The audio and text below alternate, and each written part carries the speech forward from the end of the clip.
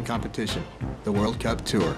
He's among an elite 44 who battle 9 months in 8 countries for the World Championship. Taj qualified for the World Tour when he was 15 years old. He decided to finish high school instead. He became Rookie of the Year, and the following season was runner-up for the World Championship. I think the future of the sport, the next step in surfing's evolution.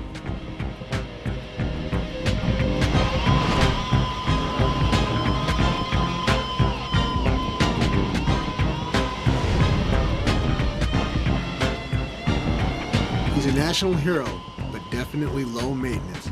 His posse consists of a dog named Reef.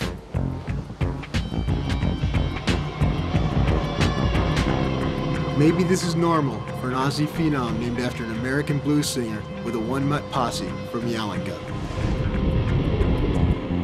This is just perfect because it's really quiet, and the waves are really good, and it's not so crowded, and it's just a lot more relaxing lifestyle than just packing your bag. Both surf, so it was pretty much inevitable.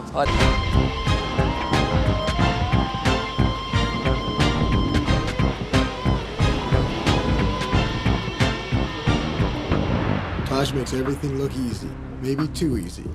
The best surfer doesn't always win. Pro Tour has just gotten better and better, and they are addressing more of the creative approach to surfing a wave, which is great, because Taj is quite creative. Creativity is one of the most magical things about surfing, and also one of the most difficult to judge.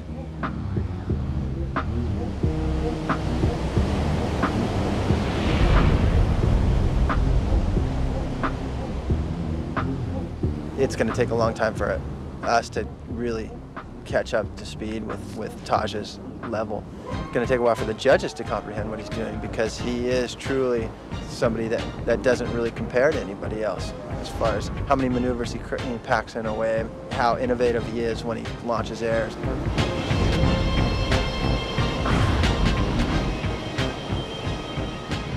Taj, by any measure, is a great success. At 23, he's already been inducted into Australia's Surfing Hall of Fame. Still, without the world title, he's not satisfied. The expectation of becoming the next Kelly Slater has turned that little monkey on his back into a 500-pound gorilla. You want to compare Taj and Kelly, there's only one huge difference. Kelly's won 6 world titles and Taj has won none. To compare great surfers is like comparing artists. Who's to say which one's more aesthetically pleasing? The cut and dry has no place in liquid.